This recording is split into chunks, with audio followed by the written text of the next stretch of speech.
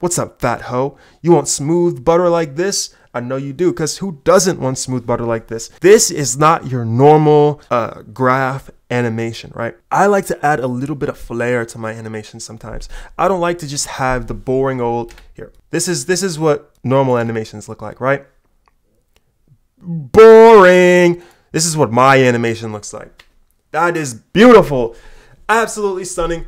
Who would have thought that you could make a square look so fascinating and amazing and exciting? You could sell this right now for $1 billion. But anyways, let's get into the animation. So how did I do this? Well, oops, I just hit my microphone, but who cares?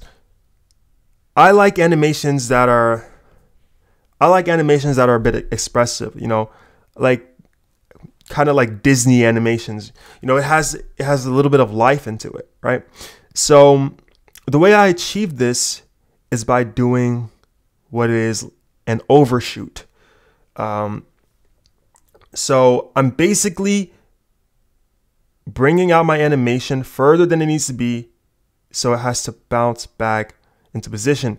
But I'm not just doing an overshoot with the position. You see, the position, I only have 2 keyframes right here.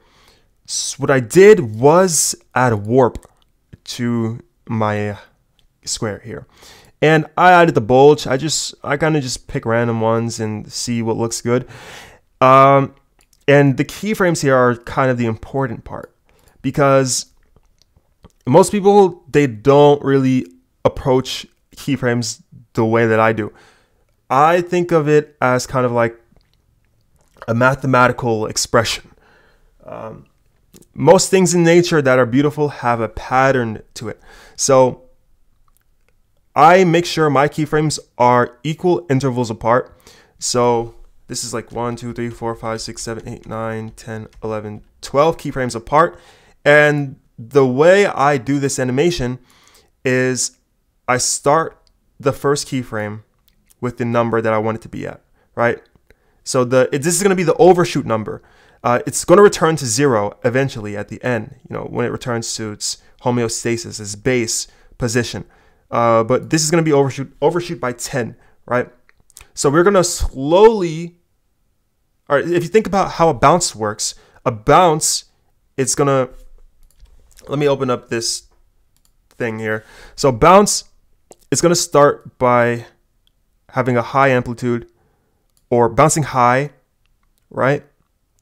And then each time it's a little bit less high, a little bit less high, and just like that. Or overshoot is kind of the same thing, except you don't have this bass right here.